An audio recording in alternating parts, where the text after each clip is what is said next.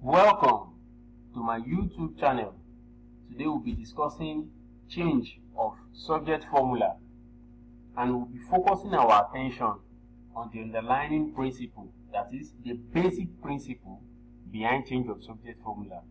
You will come across change of subject formula in virtually all topics in mathematics, and you need to understand the basic principle, the underlying principle, so that whenever you come across it in any form, in any topic, you'll be able to maneuver your way correctly. So, as you can see on the screen, a formula is a mathematical equation containing two or more letters. If, for example, we have 7y equals 9a, 7y equals 9a, this is a mathematical equation, a very simple one. If we were to make y the subject of the formula, all we need to do is to ensure our y stands alone. If you are to make a the subject of the formula, all we need to do is to make our a stand alone. But you need to understand that the sign that is in between 7 and y is multiplication, and the sign that is in between 9 and a is multiplication. As a result, if it is multiplication sign that is disturbing your subject of the formula, don't forget we say our aim is for our subject formula to stand alone.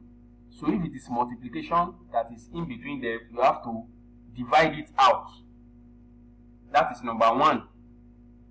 If it is addition that is disturbing your subject formula, you transfer it across the equality sign and the sign will change to subtraction. If it is subtraction that is disturbing your subject formula, you transfer it across the equality sign and the sign will change to addition. So with this, you understand better. Let's quickly see what we have on the screen before we go to some questions, and you understand better the explanation. If we have 7y equals 9a, we want to make y the subject of the formula. All we need to do is to divide both sides by 7, because it is multiplication that is in between them. So, if we divide both sides by 7, we can now say 7, we cancel out 7. As such, our y is standing alone. 9a over 7. That will be our result, because we want to make our y the subject of the formula. In the same vein, if we want to make a the subject of the formula, we just divide both sides by 9, so that 9 can cancel out. We're able to do this because it is multiplication that is in between them. Okay? Therefore, y is the subject formula, or y is written in terms of a. As you can see, y is written in terms of a. In summary, change of subject formula means the rearrangement of formula so that the subject formula can stand alone. Like I said earlier, our ultimate goal is for the subject formula to do what? To stand alone. The moment the subject formula stands alone, you are good to go. So don't forget those 3 points we stated earlier. If it is multiplication, you divide. What is disturbing your subject formula? If it is addition, you transfer. It will change to subtraction. If it is subtraction, you transfer. It will change to addition. So let's get some questions done. Let's do some questions so that you understand better what we've been explaining. We have 4 questions here on the screen. Question number 1, 2, 3. We have to make this x the subject of the formula. For question number 4, we have to make this x the subject of the formula. So let's get down to business. So question number 1.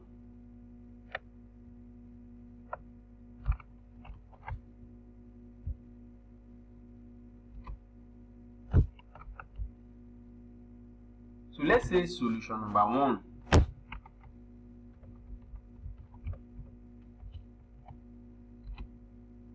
Now, ax equals b plus c. We have to make x the subject of the formula.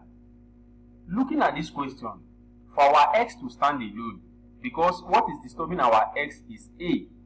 That means, and the a is in multiplication form with our x. That means we are going to divide both the left hand side and the right hand side by a. Don't forget what we explained earlier. So we are going to divide both sides by a so that our x can stand alone. Awesome. So with this, let's get a template.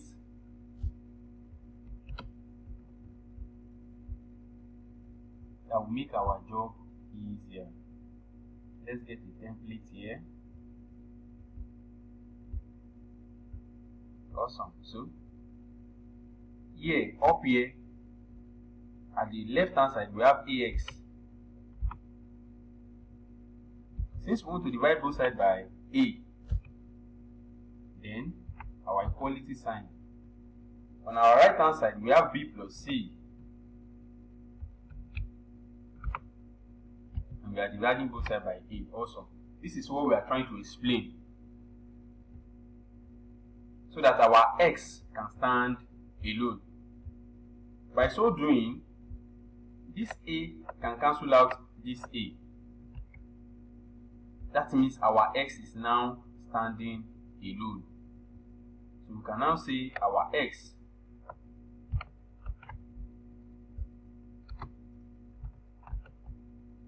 now equal what we have here. Our aim, don't forget, is for our subject formula to stand alone. So with this, our x is already standing alone. So we have made x the subject of this formula. Very easy. Because what is disturbing our x is in multiplication form. We have to divide it out on both sides. Let's go straight to question number 2.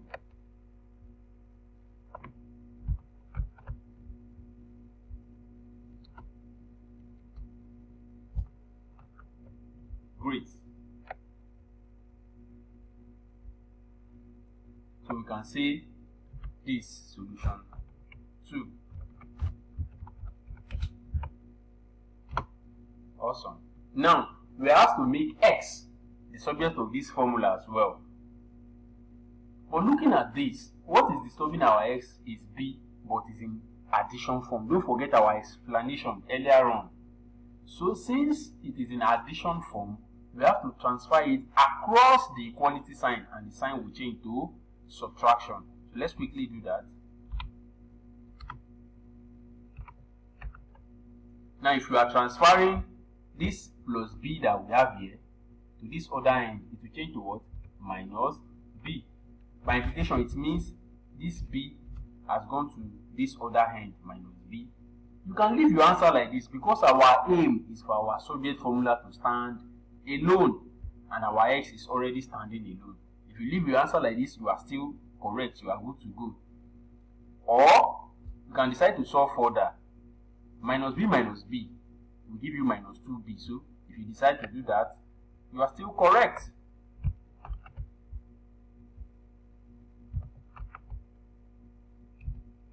So your minus b will give you what? Minus 2b. It is still the same. Our aim has been achieved for our subject formula to stand alone. So we are good to go. Let's go to the third question. Question number 3.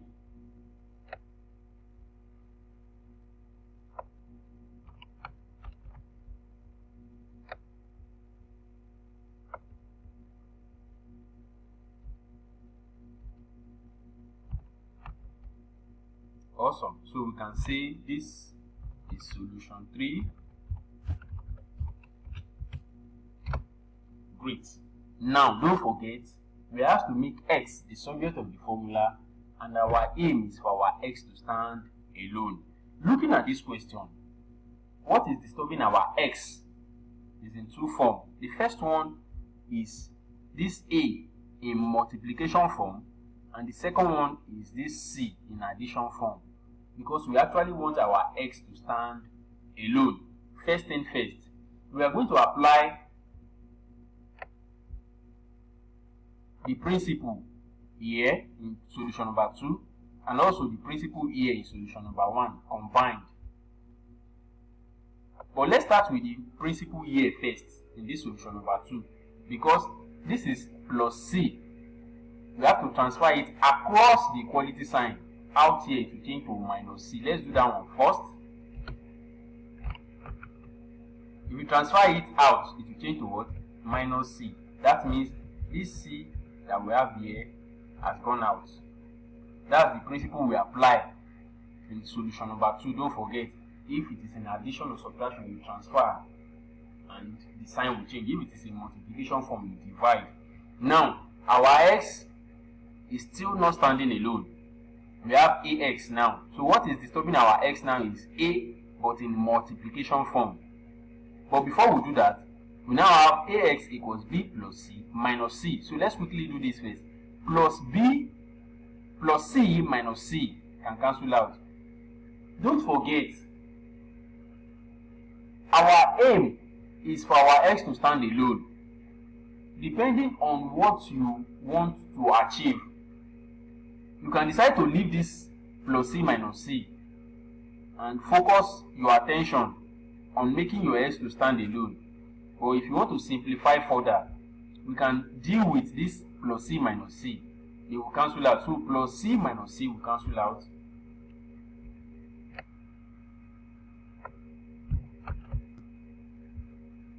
Let's quickly do that.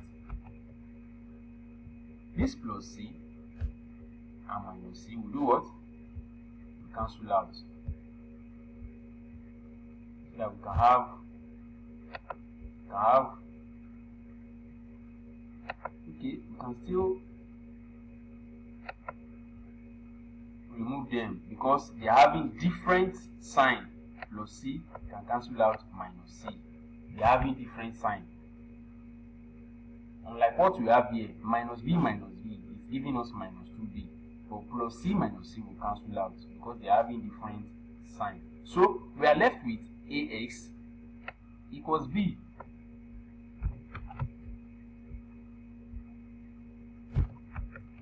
Awesome. So with this, we can now get a template so that we divide both sides by a so that our x can do what? Can stand alone. Let's get a template.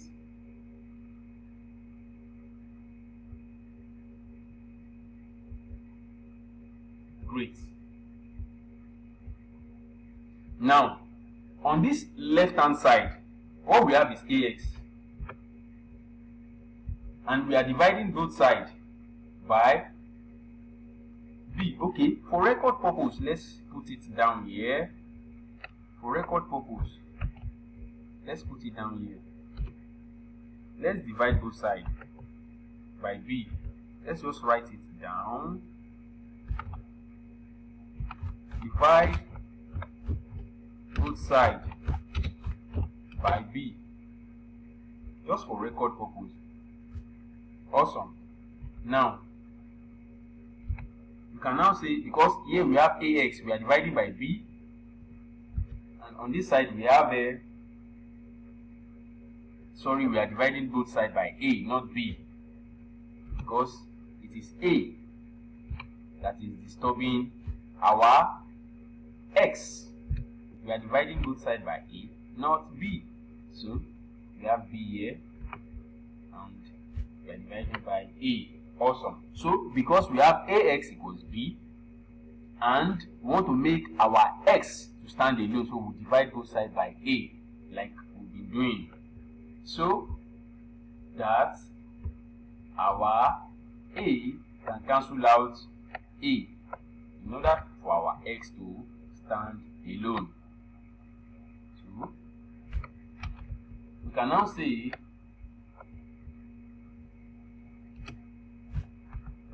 our x will now be b over a. Awesome. Our x is already standing alone. That's our aim, for our x to stand alone. So let's go straight to the last question.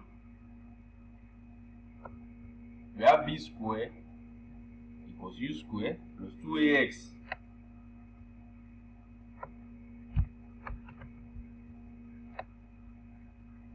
That's solution number 4. Let's quickly put it down here. can say solution 4.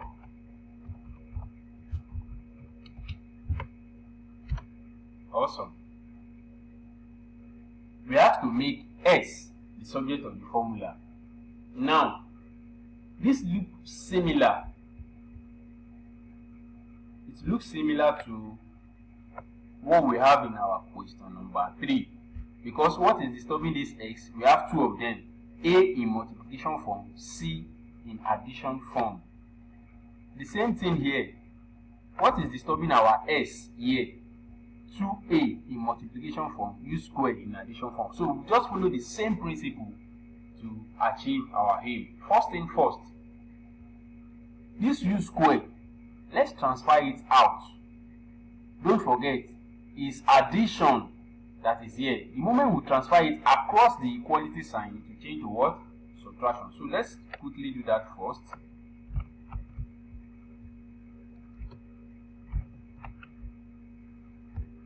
Awesome.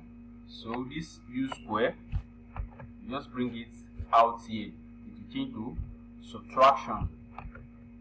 By so doing, it has gone from here. Great. Now, don't forget, we are making this S the subject of the formula so that our X can stand alone. Now, what is disturbing this X again is this 2A. And like we explained earlier on, that if it is in multiplication form, you do what? You divide both sides. So you divide it out. So we can now say, let's divide both sides.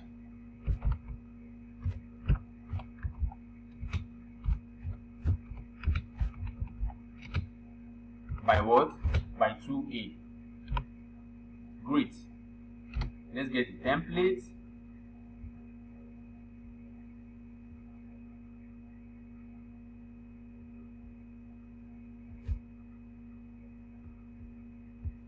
Awesome. By implication, it means we are dividing this left hand side by 2A.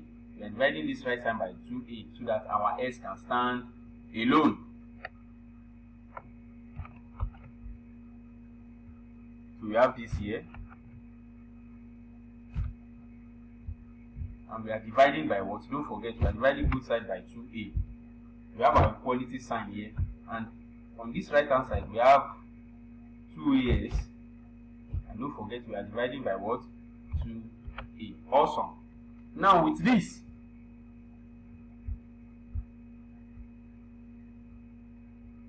these two can now cancel these two that we have here. This A can cancel this A that we have here. Great. By implication, it means our S is now what? Standing alone. That is our aim. For our S to do what? To stand alone. So we are left with V square minus U square over 2A. Great. So our S is now standing alone. Very easy. So please don't forget those 3 points that we stated earlier. Let me quickly repeat that again. Number 1, our aim is for our subject formula to stand alone. So by so, if what is disturbing your subject formula is in multiplication form, you divide it out. If what is disturbing your subject formula is in addition form, you transfer it across the equality sign. Then the sign will change to subtraction. If what is disturbing your subject formula is in subtraction form, you transfer it across the equality sign to change to addition. Very easy and straightforward. You can always pause, rewind this video for better clarification and understanding. And if you don't understand anything, kindly drop a comment with us. We will reply you as soon as possible. Kindly help us to like this page, this video, and subscribe to this YouTube channel, My Simple Maths. Don't forget to press the notification bell so that whenever we post a video, you can always get notification from us. We'll be updating different topics in mathematics. We'll solve different questions, a whole lot of questions. Don't forget to subscribe. Thank you.